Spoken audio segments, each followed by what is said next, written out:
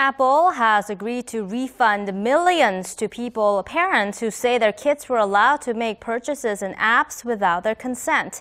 Under the terms of a settlement reached with the U.S. Federal Trade Commission, the iPhone maker also agreed to change its billing practices to ensure it has the express consent of parents before charging for in-app spending.